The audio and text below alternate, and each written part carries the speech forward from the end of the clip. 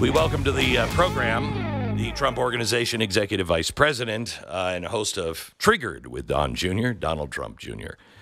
Hey, Don, how are you? How's it going? Good to be with you guys. It's good to be with you. I just talked to your sister-in-law, Laura, last hour, and we got the take on the convention. I don't know what their bold vision is, but based on the number of times they talked about your father, I think the bold vision for America is Donald Trump. I think that's what they're selling. I don't know exactly because I haven't really heard a vision. It's sort of hard to believe. I haven't heard a vision. I've seen a lot of projection. I mean, the one that really got me was watching this lady. She got up there hysterical saying that, if Donald Trump gets in there, he would do the unthinkable and he would weaponize the Justice Department against his political enemies. He would utilize the FBI to arrest them and go. And I'm sitting there being like, oh my God! Like, I honestly, I don't know. Do they not know? Have they not been watching for the last 3 years? I mean, it's really mind-boggling. I can't tell if they legitimately think that they're doing the right thing and that it's totally within the norm. And if we responded even remotely in kind, that would be some sort of violation of the standards that they've been breaking for years now. It's mind-boggling to me. I can't figure it out. I know. We think that they either think that they're invincible at this point and they can say anything, or they believe in the Hitler line, repeat a lie long enough and it becomes the truth, or they just think their voters are just dumb as a box of rocks. But those are the only answers we can come up with. You have no choice but to believe that at this point. Just look at them. I mean, I'm looking at the DNC, both inside and out, and I can't imagine too many Americans, want their children growing up in a country like that. There's fires and looting and rioting. They don't know what to agree upon amongst themselves. They're supporting terror organizations, and they're, giving out. I made a joke on my Triggered podcast on Rumble a couple of weeks ago about, hey guys, if the people who've been screaming about democracy, they're shoving it in your face, putting in Kamala Harris. She got 0 votes. They overrode the process. They set up a coup. If you really want to preserve democracy, vote Donald Trump. He'll fix the economy. He'll stop the wars. And, in 4 short years, you can go back to trying to do your, drive-through abortions and all the other nonsense. And I said it tongue-in-cheek. And there's literally an abortion and vasectomy ban. To be clear, Glenn, I'm not entirely against, the vasectomy ban for the people at the DNC that I've seen so far. I mean, I got to be honest, it's probably a solid idea. I think they should use it, and perhaps we should raise the money to make sure it's available to them at all times for free. But, literally trying to make a parody of some of these things, they're actually doing those things in real life. I know. It's mind-boggling. I know. And nobody's talking about what's outside besides the vasectomy trucks. And that's the extremist groups. There was some research that came out from Capital Research Center, and they had a very, very tight description of terrorist groups. It has to be somebody who has actually said or pledged support to one of these terrorist organizations like Al-Qaeda. They found 150 of these that support terrorism or identify as Marxist, communist, or I can't say it, and somebody who's into anarchy, and have said that they are coming out to collapse the government. And you have these groups passing things out. Armed resistance is the only answer. End Israel. Stand with Hamas. They're standing with the Muslim Brotherhood, the Communist Party of the Philippines, the Taliban. It's crazy, and nobody's talking about it. And no one's talking about the obvious, which is, Kamala Harris hasn't done an interview in a month. They're letting her run the Joe Biden basement, hide her in the basement campaign because they understand she doesn't have, the personality to actually do these things proper. But, I mean, think of how insane that is. They're then usurping some of our ideas, but they go totally contrary to everything that Kamala Harris voted for. She's not going to do taxes on tips now, but she was the tie-breaking vote in the Inflation Reduction Act, which literally put 86,000 IRS agents in there to literally go after people to make sure that their tips were being taxed. And no one No one says a word. She said she's going to shut down the border. Well, what's she been doing? Glenn, I'd argue she's the most powerful vice president we've probably had certainly in recent times, because she's serving under someone who we all acknowledge now, even the left acknowledges, is totally inept. He's been incapacitated for his entire presidency. She could have done any one of the things she's talking about doing, but opts not to. It's insane. Why didn't she do it? You could have done it over the last 3.5 years. Oh, you're going to do it now? Why don't you start today? You don't have to wait till January 20th. You're literally the most powerful person probably in government, because it ain't Joe Biden. Yeah, I know. He's not even president. So you've been named to the transition team for your father, and can you give me some idea? Are you looking for people, or will you put people in that truly understand the depth of the deep state, and people that are willing to fire all of these people? I mean, it's going to take, excuse my expression, balls of steel to do this.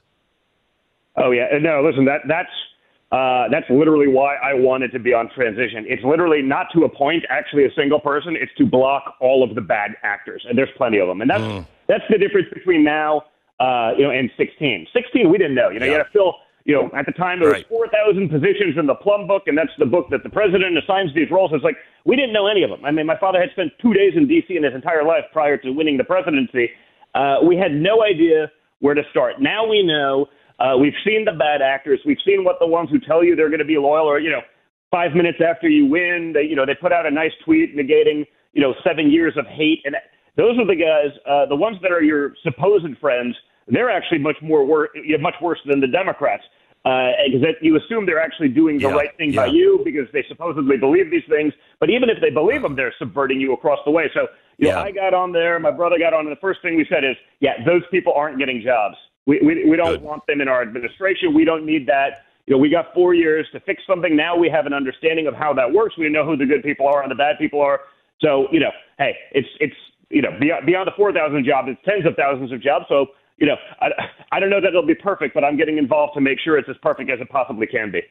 Well, I am hoping that the price of housing in the D.C. area collapses because your father has won, and everybody knows, oh, crap, they're just going to be cutting all these jobs, and there's plenty of housing for people that are living around the Capitol.